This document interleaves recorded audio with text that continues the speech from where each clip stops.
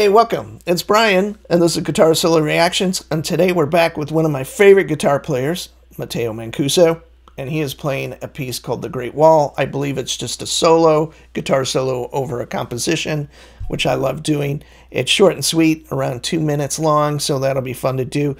Matteo is obviously blown up every great guitar player I can think of, whether it's Steve Vai, Rick Beato, Al Di Meola, Eric Johnson, and there's many others that escape me at this moment that have been talking about him. And if you love fusion guitar or just great guitar playing, he's definitely a great rock player too, but he definitely kind of falls into that jazz rock arena a little bit more.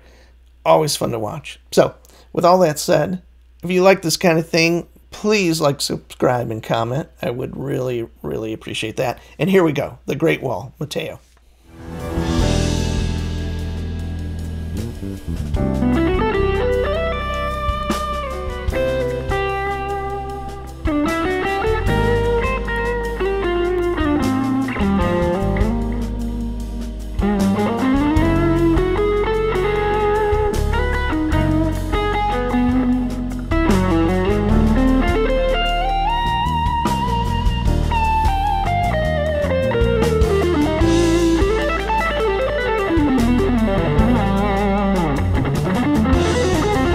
Yeah.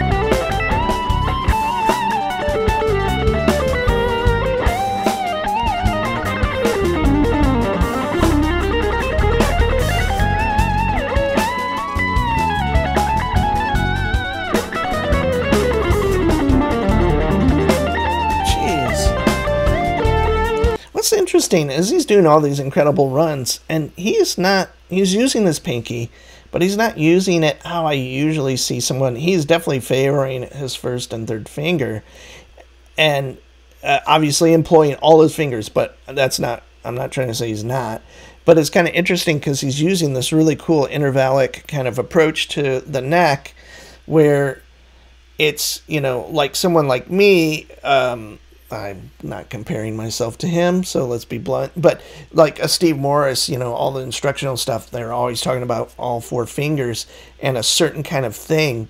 And I think that what might make him a little more unique in certain ways, that he's not using all four fingers all the time. He does a lot of stuff, so I'm kind of talking in generalities here, but anyway, just kind of a cool observation that I don't see him using the pinky as much as I thought he would. So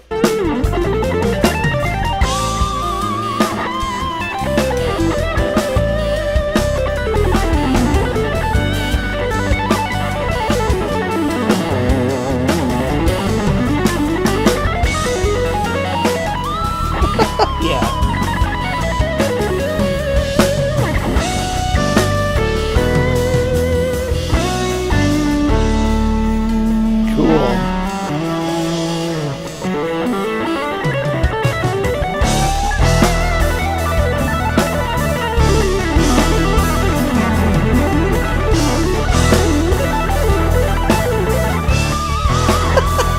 Yeah.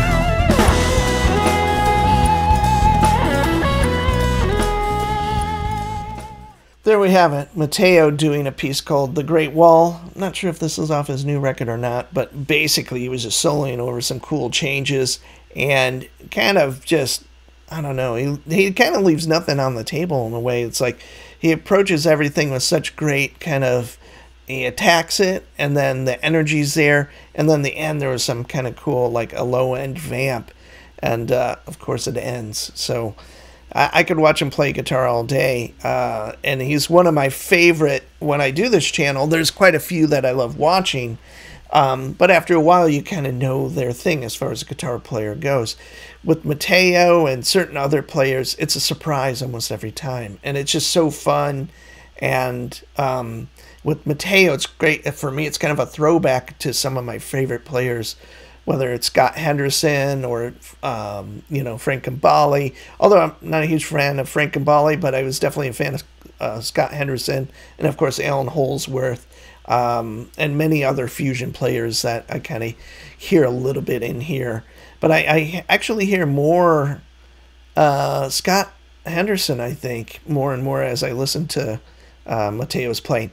Obviously, Matteo's approaching it a lot different than Scott does, but you kind of get that same kind of feel occasionally, which is really, really fun. And he's such an important guitar player to the future of guitar, I think, and that he's kind of getting a lot of notoriety, well deserved, of course, is great. Now that Jeff Beck is gone, and some of these other players are kind of slowly aging out, it's great to see like Matteo and the guys from Polyphia, and there's just a lot of newer players that are approaching the guitar in a really unique way, kind of taking it into the whatever century we're in, and kind of making it their own and building on those blocks of like some of those incredible 70s fusion players that had tons of chops as well.